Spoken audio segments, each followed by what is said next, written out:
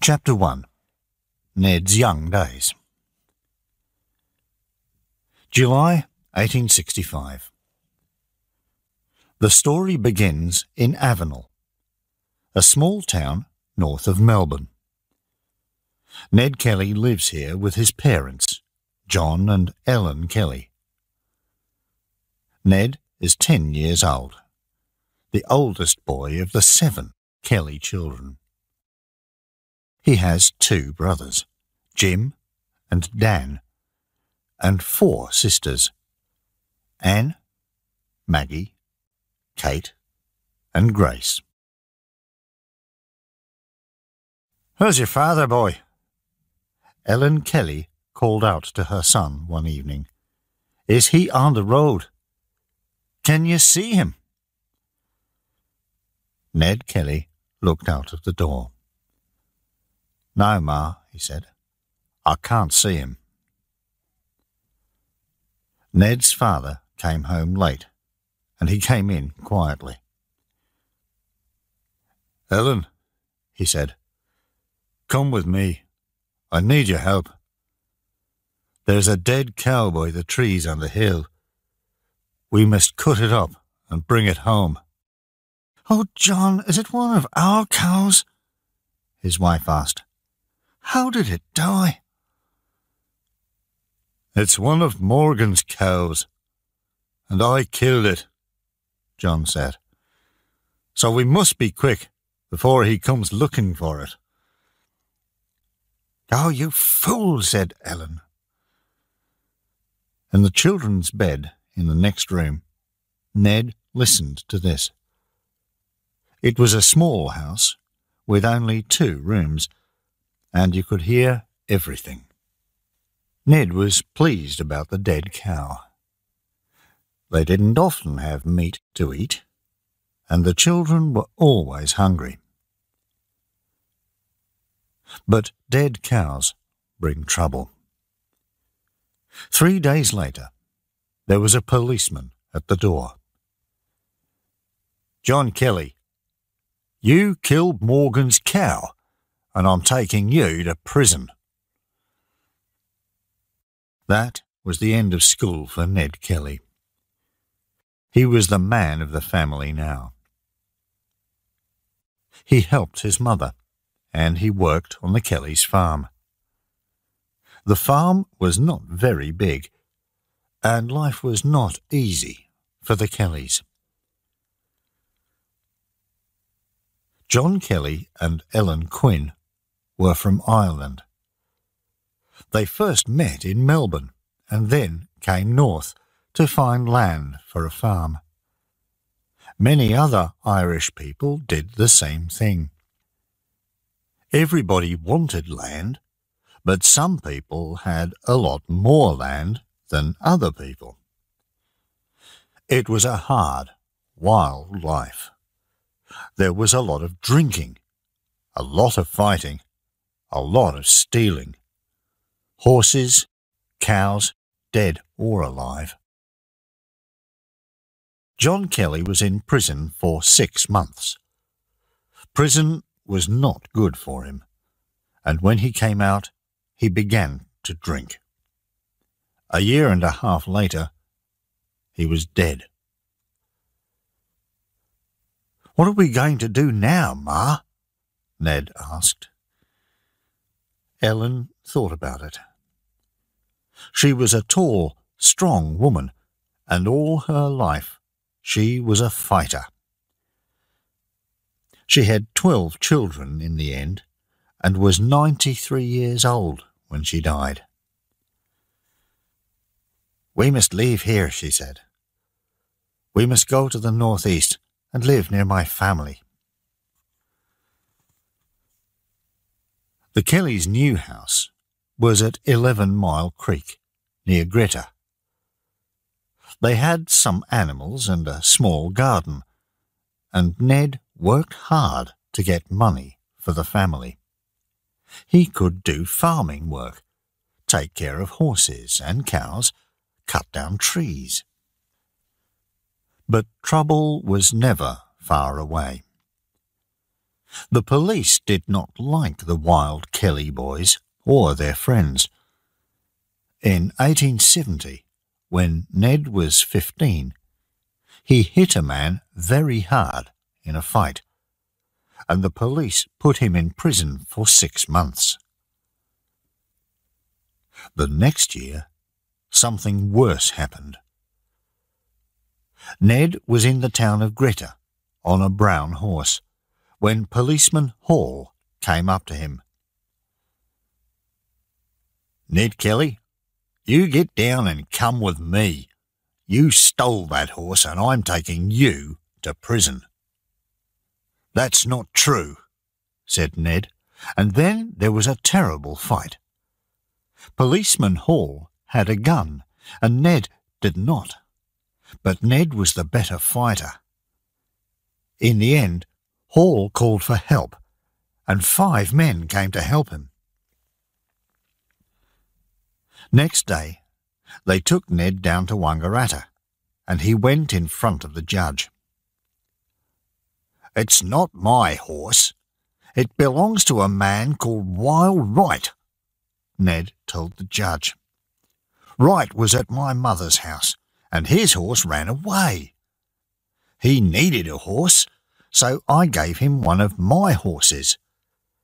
And he said to me, 'When you find the brown horse, you keep her for me.' And so when I found the horse, I kept her." "Ned Kelly stole that horse," Policeman Hall said.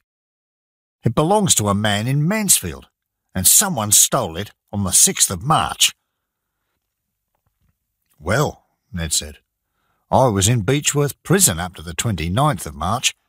How can I steal a horse when I'm in prison? And Wright told me it was his horse. I didn't know it was a stolen horse." But it is a crime to have a stolen horse.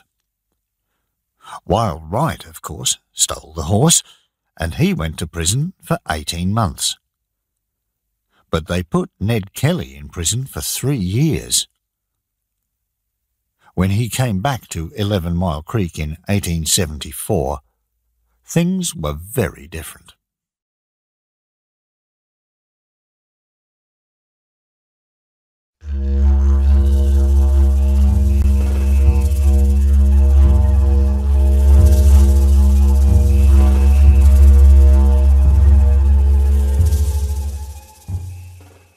Chapter 2. The Kelly Gang. May 1874. Ned's sister, Annie, is dead. His brother Jim is in prison, 5 years for stealing cows, and his brother Dan is often in trouble too. There are new faces at home, a new husband and a new baby for Ned's mother. "Ned, is that you? Oh, Ned!" Ellen Kelly ran to the door. Ned, now 19 years old, tall and strong, was home from prison. He put his arm round his mother. "Hello, Ma," he said. "Oh, Ned, it's good to see you," said Ellen. "I heard about Jim," Ned said. "And little Annie." Poor Annie," said his mother. "She was so ill after she had the baby, and we couldn't do anything to help her. And poor Jim got 5 years. "Yes, that's hard," said Ned. "And what about you, Ma? I hear you've got a new husband." He looked at the sleeping baby in his mother's arms. "He's a good man, Ned. Little Ellen here, she's his daughter." Ned touched the baby's little hand. "I'm happy for you, Ma, and I'm happy to be back." Ned soon found work. He moved from farm to farm, cutting down trees and helping with the horses and cows. He often came home to see his mother, and he and George King, Ellen's new husband, were soon friends.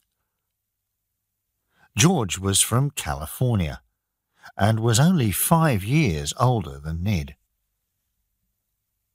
On one visit home, Ned talked to George about the police.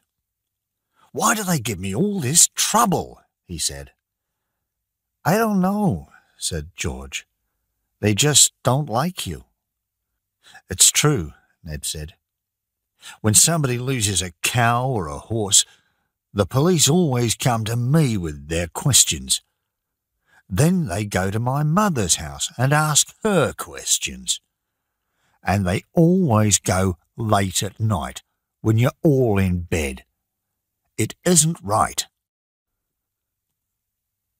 "Well, come and work with me," said George. "Why not? You're good with horses, and I don't have any trouble with the police." "What work are you planning to do?" said Ned. "Sell horses, lots of them." "And where are you going to get all these horses from, George?" asked Ned. George smiled, and Ned laughed. It was exciting work. "We stole 280 horses," Ned said later. "Then we took them across the Murray River and sold them in New South Wales for a lot of money." The police got angrier and angrier.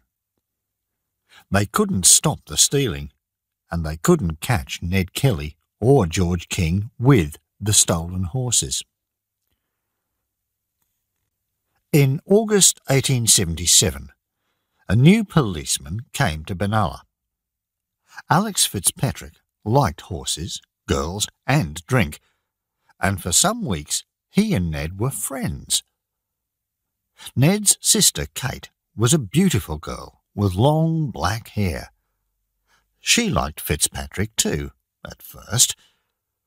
But soon there were angry words between him and Ned, and then a fight. A policeman could not be a friend of the Kellys for long. April 1878 came. The police had questions about stolen horses for Dan and for Ned's best friend, Joe Byrne. So Fitzpatrick rode out to the Kellys' house to find Dan. Perhaps he wanted to see Kate too, but did Kate want to see him? On his way there, he stopped and had 2 or 3 drinks. When he arrived at the house, he felt very strong and brave. "Dan Kelly, you're coming with me to the police station," he said. "I'm having my dinner," said Dan. "You can wait." Fitzpatrick sat at the table, waiting for Dan. But his eyes were on Kate all the time, on her long black hair, on her beautiful body. The small room felt very hot. Then Kate walked past the table, very near him, and he put his arm around her. "You're a beautiful girl, Kate," he said.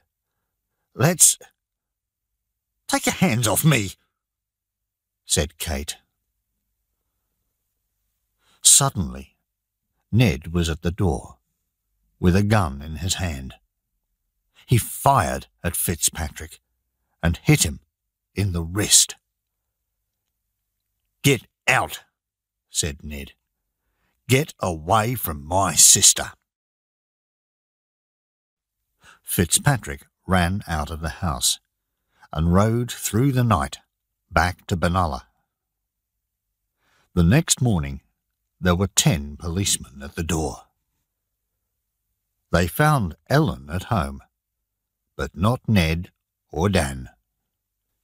"Ellen Kelly, they said. "You and your sons tried to kill Policeman Fitzpatrick." "Nobody tried to kill Fitzpatrick," said Ellen. "You just want to make trouble for me and my family." She had a new baby in her arms, her third child by George King. But George did not live with Ellen now. "Mrs. Kelly, where are your sons?" said a policeman. Ellen looked into the policeman's eyes. "I don't know," she said.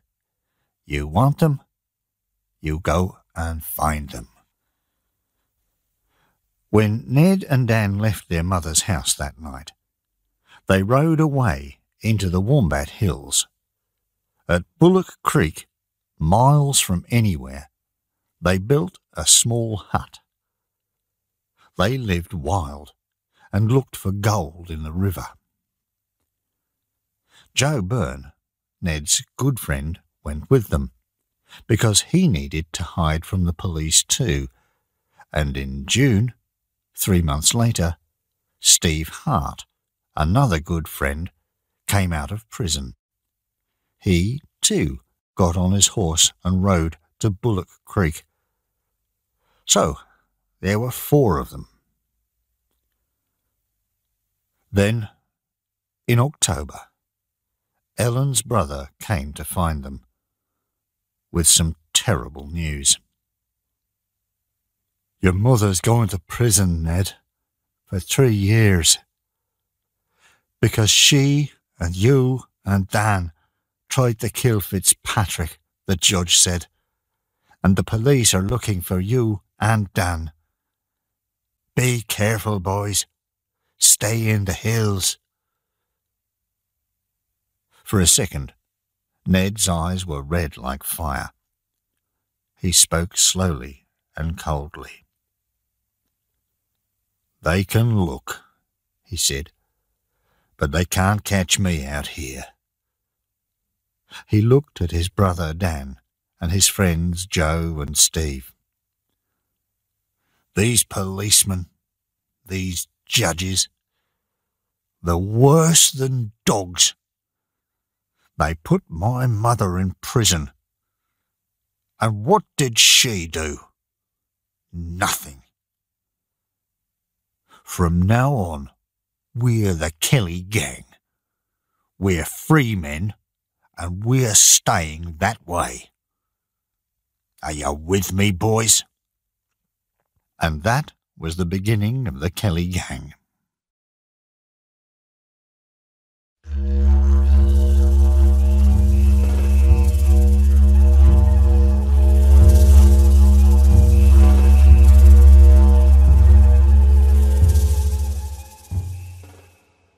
Chapter 3. 3 Dead Men. October 1878. 4 policemen ride north from the town of Mansfield. Kennedy, McIntyre, Lonergan and Scanlon are on their way to Stringy Bark Creek in the Wombat Hills. They plan to camp there for a week, look for the Kelly gang, and bring them back to Mansfield, dead or alive. Very early one morning, Ned and Dan left Bullock Creek. Joe and Steve waited at the hut. "Walk quietly, Dan," said Ned, "and listen. I saw horses' tracks near here yesterday, and I think the police are after us." The police camp at Stringy Bark Creek was only 2 kilometres away, and the brothers soon found it. They hid behind the trees and watched. They saw the 4 policemen and their guns, 2 big heavy guns and 4 smaller guns. Later, back at Bullock Creek, Joe and Steve listened to the news about the guns. "We've only got 2 guns. What can we do?" said Joe. "They want to kill us," said Dan. They're going to shoot to kill. Isn't that right, Ned? Yes, that's right, said Ned. So we can stay here and wait for them, or we can go down there and take their guns and horses. What do you say? It was an easy answer. The Kelly gang got ready, left Bullock Creek, and went quietly through the trees. When they arrived at the police camp, only Lonergan and McIntyre were there. Lonergan sat on a tree, reading a newspaper, and McIntyre watched the campfire. Then, from behind a tree, Ned Kelly called out, "Put your hands up!" McIntyre had no gun, so he sat still and put his hands up. But Lonergan ran.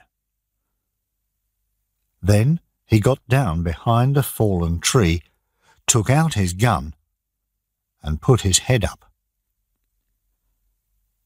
He was a fool. A bullet from Ned's gun hit him in the head, and he died at once. Ned ran to McIntyre. "Don't move," he said. "We don't want to kill you. We just want the guns and horses." But before the gang could find the guns and leave, they heard a noise in the trees. "Ned," called Steve, "the other two policemen are coming back."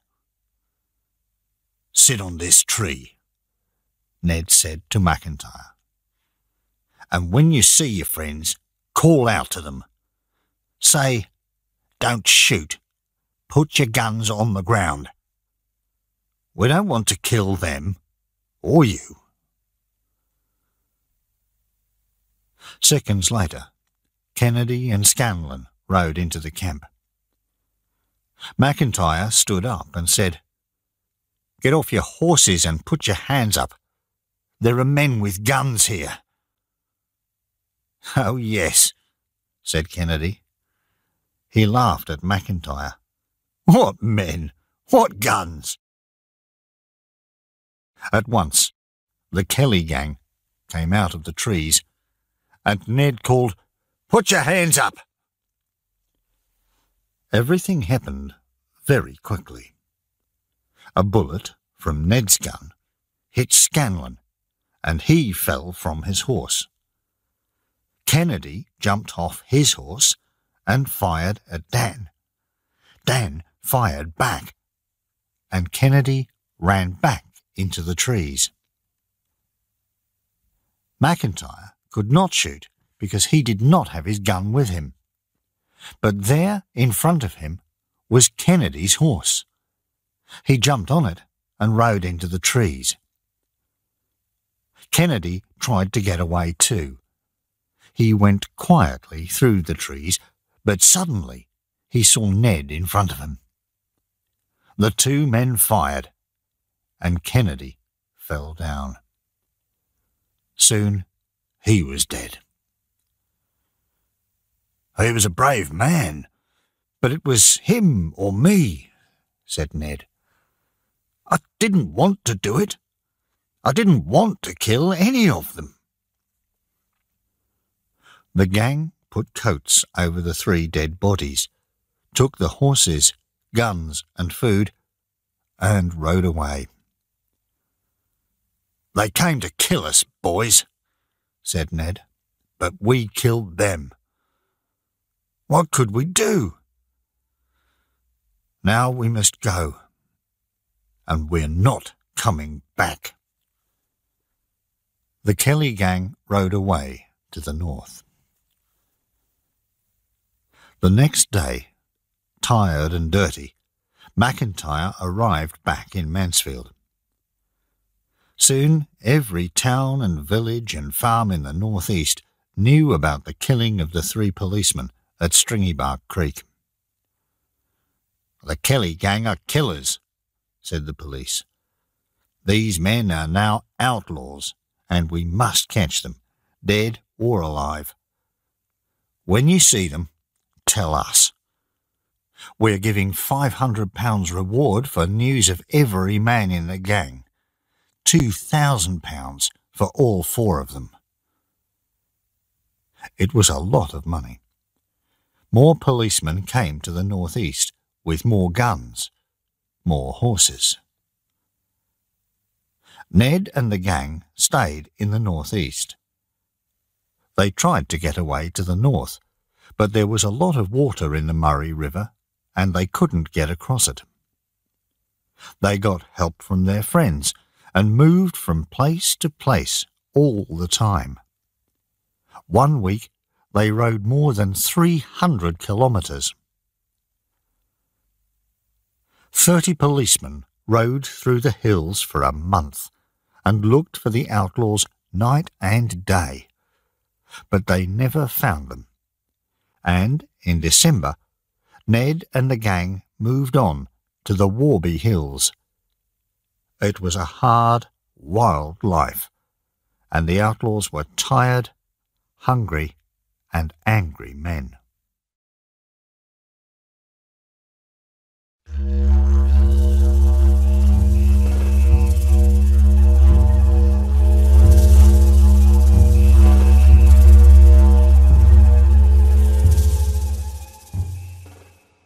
Chapter 4. 2 Visits to the Bank.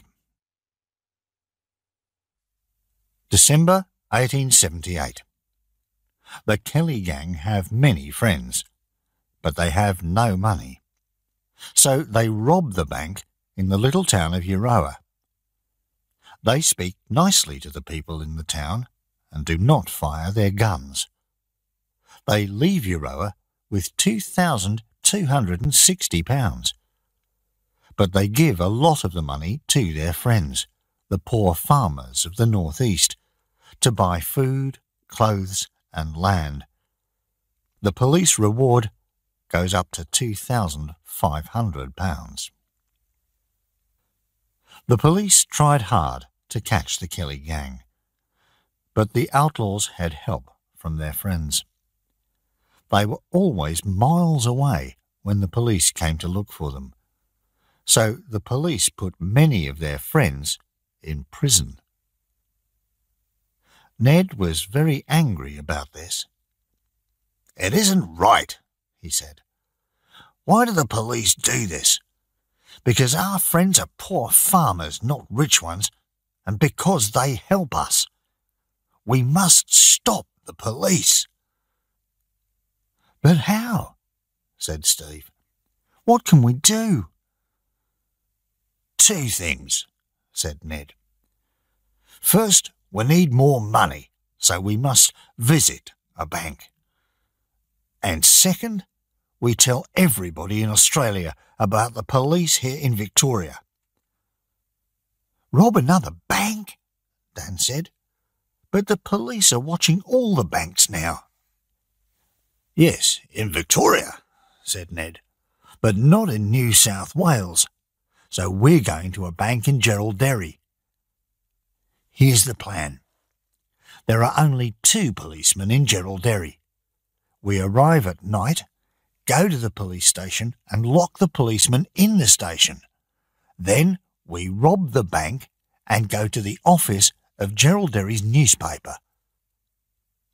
"The newspaper office?" said Dan. "Why? What for?" "To print this," said Joe.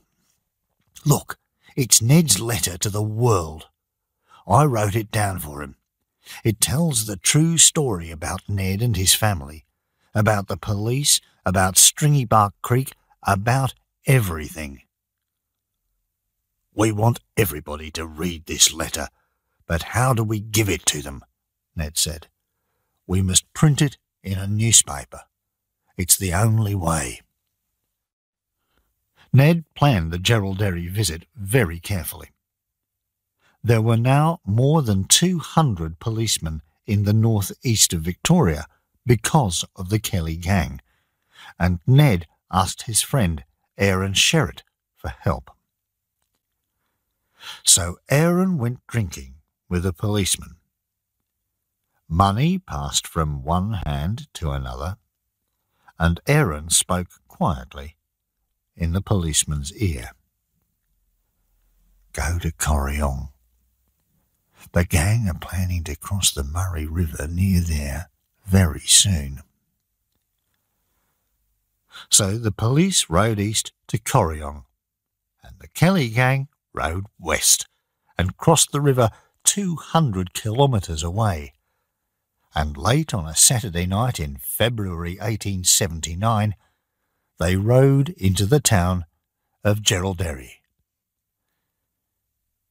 Outside the police station, Ned began to shout, "Help! Help! There's a big fight at the hotel! We need help!" The two policemen ran out and saw the outlaws with their guns. The gang locked the policemen in a room in the station and took their uniforms. For the next 2 days, the gang lived in the police station. On Sunday, Joe and Steve put on the police uniforms and walked around the town. "We're the new policemen for Geraldary," they told everyone. They went past the bank and the hotel next to it and looked carefully at all the doors, front and back. Then, on Monday morning, Dan and Steve went into the hotel next to the bank and took out their guns. They took all the hotel workers into one room. "Don't move," said Dan. "You're our hostages, but don't be afraid. We don't want to shoot anybody." Ned and Joe went into the bank through the back door. When they came back to the hotel, they had more hostages, 2 bank workers and all the people from the bank. And Ned had the bank's money, £2,140. There were now about 60 hostages in the room, and Ned began to speak to them. "What's happening in this country? Do you know? No, you don't. So listen. Poor men get poorer, and rich men get richer. The police help the rich farmers and put the poor farmers in prison. Why? For nothing. Do you call this justice? There is no justice in Australia. The police say we are killers, but I say the police are killers.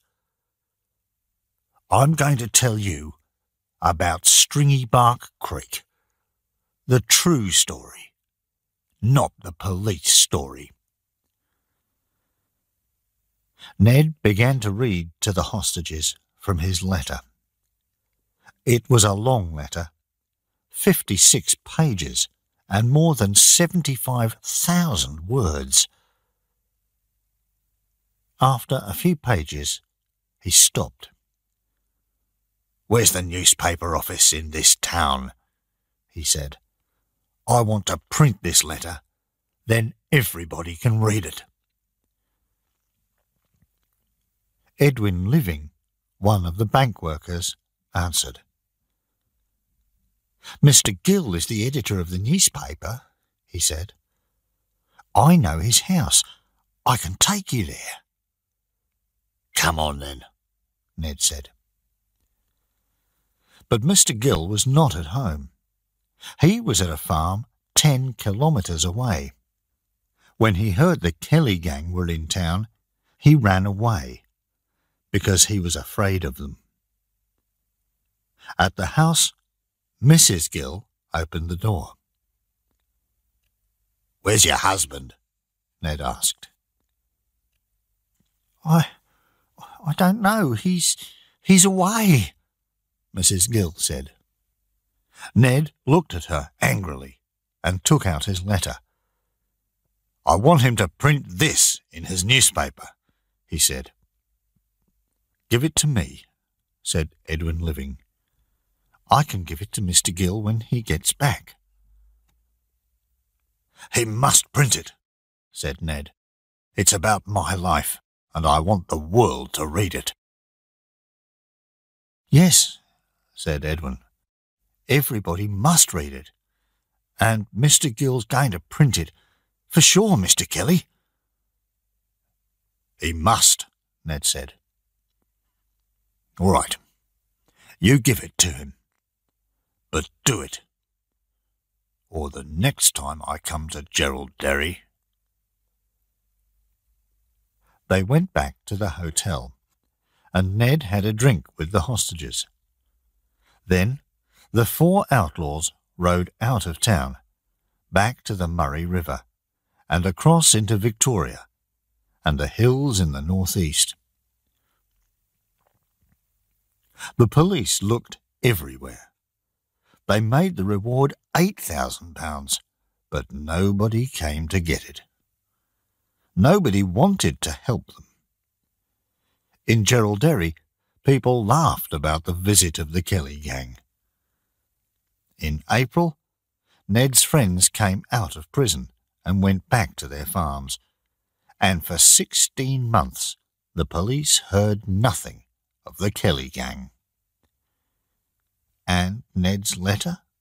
The famous Gerald Derry letter? Edwin Living did not give it to Mr. Gill. He went down to Melbourne and gave it to the police. Nobody saw the letter again for 50 years.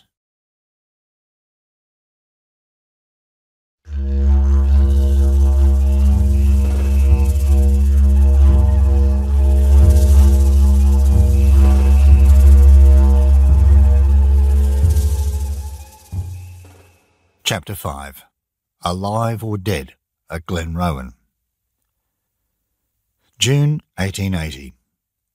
The Kelly gang are living in the hills.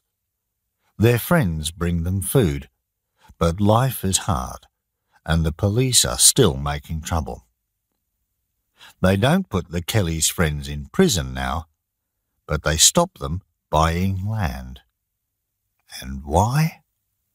Because they are friends of the Kelly gang.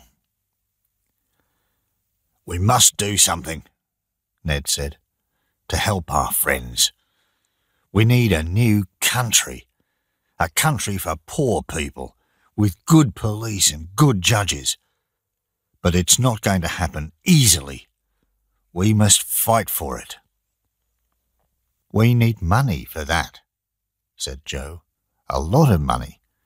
And there's a policeman with a gun at every bank now."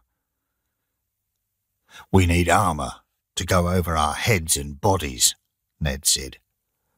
"Bullets can't get through armour." "How are we going to get armour?"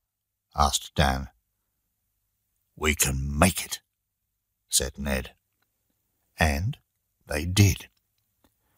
With help from their friends, they made 4 suits of armour from old farm machinery. Then they began to plan their fight. "Our friends want to help," Ned said. "They have guns and they want to fight with us, so we need to bring a lot of policemen to one place." "How can we do that?" "With a killing," said Joe. "We kill Aaron Sherritt. He's working for the police. He tells them everything about us.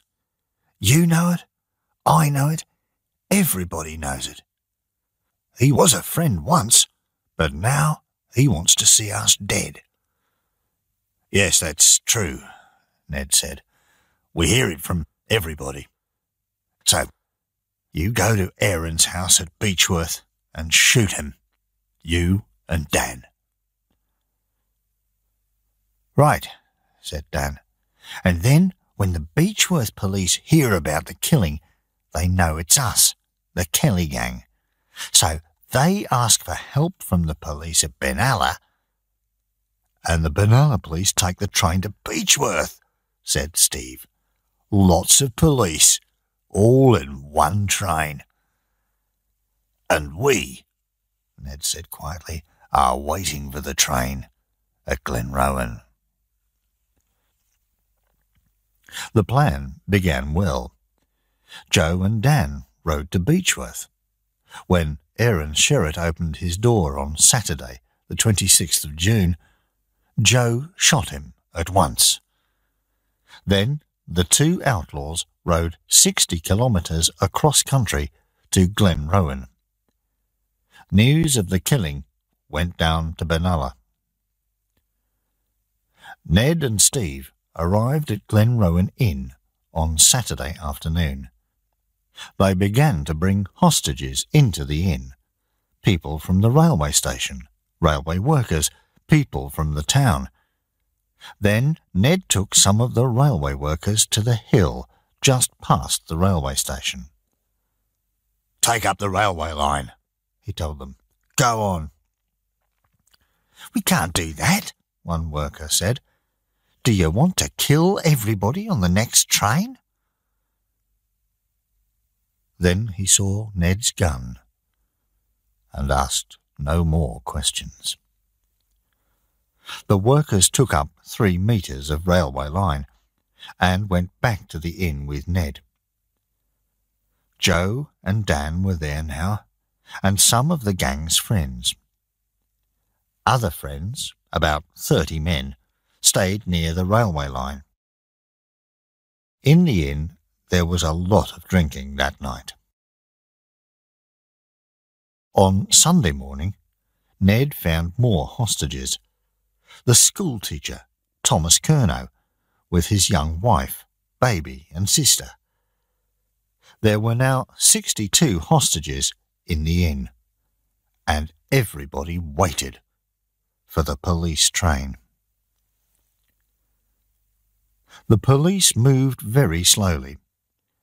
In Beechworth, Benalla and Melbourne, they talked, made plans, and talked some more. In the end, a police train left Melbourne late on Sunday evening, and that evening Ned told about 20 of the hostages, "You can go home." Later, the schoolteacher came to him. "Can I take my family home?" he asked. "Don't be afraid of me, you know I'm a friend of the Kellys." "Yes, you can go," said Ned. Thomas Curnow was a brave man.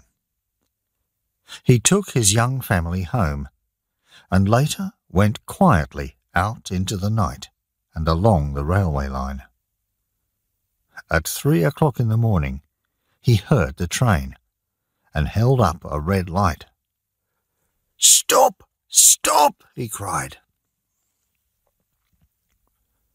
At the inn, Ned and the gang heard the train too. They listened, but there was no noise of a crash, no train falling through the trees, no cries and shouts. "What's happening?" Steve said. "Nothing," said Ned.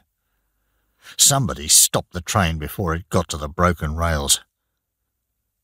Put your armour on, boys, and get ready to fight." The gang went out to the front of the inn. They began to fire at the police, and the police fired back. Bullets went everywhere. 3 of the hostages inside the inn died. The police shot Ned in the arm and the foot, and Joe in the leg. "Go back into the inn," Ned said to the gang. "I must find our friends. They must get away from here." The gang's friends were near the railway line. "We want to fight, Ned," they said. "Take us with you." No, you must get away," said Ned. "The plan for the train went wrong, and there are police everywhere. This is our fight. You can't help us. Go!" Back at the inn, the shooting did not stop. The hostages, many of them women and children, were on the floor, their faces white and afraid. Joe was in the front room, with a drink in his hand. "I drink to the Kelly gang," he cried. Then a bullet came through the wall and hit him. He died at once. The wounds in Ned's arm and foot were bad, and in the trees he fell to the ground. A friend tried to help him, but for some hours Ned could not move. Then, slowly, he stood up, and in his armour began to walk back to the inn.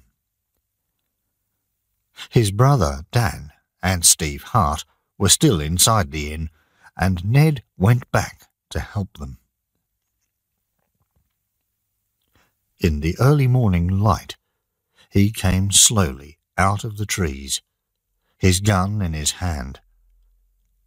One man against 34 policemen.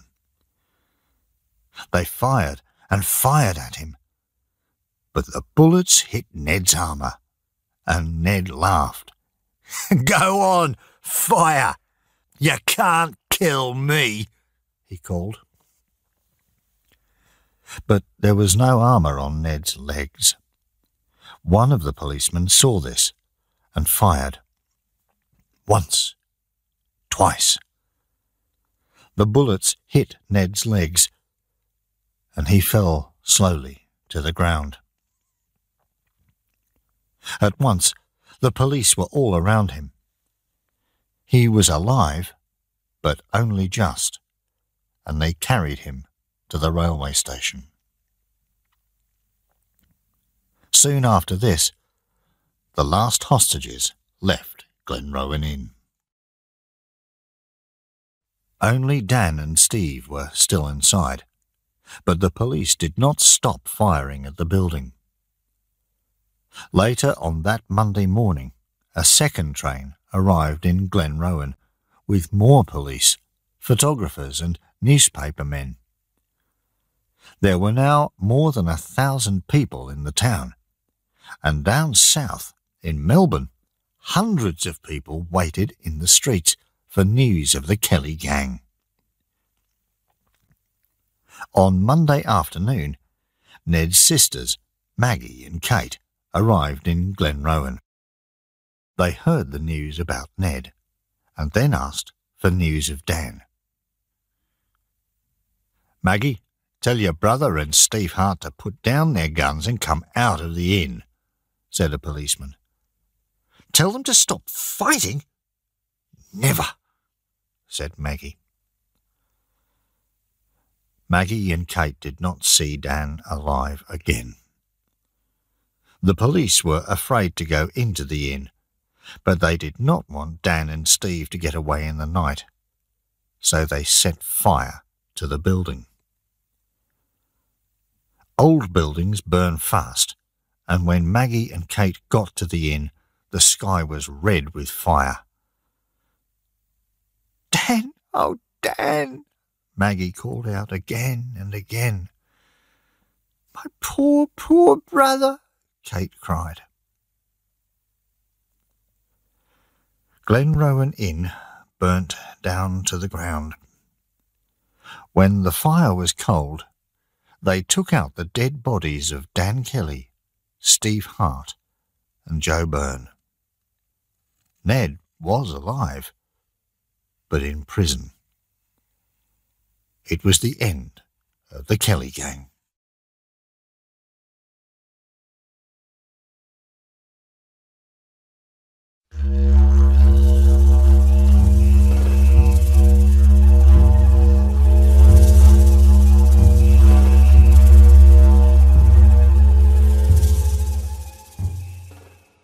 Chapter 6.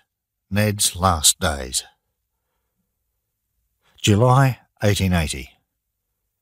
The police take Ned Kelly to Benalla, then to Melbourne Prison. There is a lot of waiting and talking and more talking. The police talk, the judges talk, Ned talks. But the ending is always the same. At the end of October, Ned went before his last judge, Sir Edmund Barry, in Melbourne. For 2 days, Judge Barry listened to the police, listened to Ned, read the police papers and thought about it. But he didn't think long. There were a lot of dead policemen in Ned Kelly's life, and there was only one answer to that. Ned Kelly must die. Hang him in the prison. Hang him by the neck until he is dead. A lesson to every outlaw in Australia. Ned's mother Ellen was still in Melbourne Prison. When they told her the news, she cried.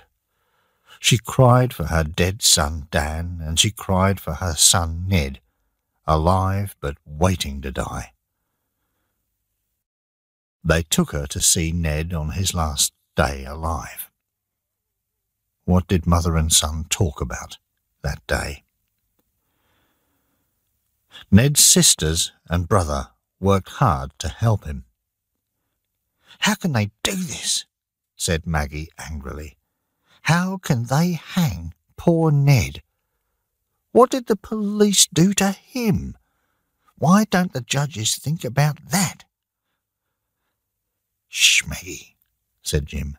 "No time for that now. We must get out there and talk to the people in the town." And so they did. They went all round Melbourne, to all the hotels, talking to everybody. "They're going to hang Ned Kelly. What do you think about that?" they asked. "It's not right," said one man. "Why do they want to hang him?" a second man said. "Because he killed a policeman?"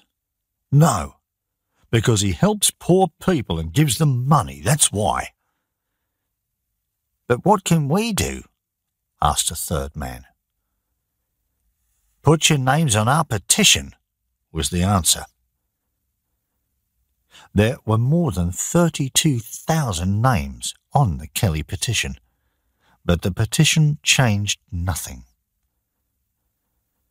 So the last visitors came to see Ned on the 10th of November, and he ate his last dinner. Then he sang for half an hour and went to bed. Next morning, they took Ned across the prison to a room with a rope. Outside the prison, more than 5,000 people waited, men and women, rich and poor. "Where's the Kelly family?" one woman asked. "Some of them are here at the hotel," was the answer, "but Maggie went back to Beechworth yesterday. She wanted to be with her children, and there's Ned's poor mother. She's in the prison too, waiting for 10 o'clock. Then the prisoners in Melbourne Prison began to make a terrible noise, shouting and crying out and banging on their doors. And in her room, Ellen Kelly cried quietly for her oldest son. In the hotel, Jim Kelly sat with his head in his hands. "Poor Ned, this is the end of all his troubles," he said. And at 10 o'clock, the prison officers put the rope around Ned Kelly's neck and hanged him. Ned was dead. But in the northeast, life went on. 68 people got money from the Kelly gang reward. Schoolteacher Thomas Curnow got £1,000. A new man, Policeman Graham, came to Greta He was a good policeman, and Ned's friends listened to him. "Don't make trouble, and then you can buy your farms," he told them. He went to 11 Mile Creek and had tea with Ellen Kelly. Everyone talked about that. Slowly, things began to change. The police tried to be more friendly, to help poor people and not just the rich. Most of the young men stopped stealing and fighting the police. Soon it was quiet in the northeast. The other Kelly children stayed out of trouble. Jim Kelly was a good son to his mother all her life. Ellen lived to the age of 93 and had many grandchildren. But she never forgot her oldest son, Ned. Who was the real Ned Kelly? Did he fight for the poor or just for Ned Kelly? Some people say he was a brave man. Some people say he was a fool. Some people say he was just a killer, just a wild man with a gun. One thing is sure. More than 100 years later, people are still talking about him. There are books about him, and songs and films and websites. Everybody still remembers Australia's most famous outlaw.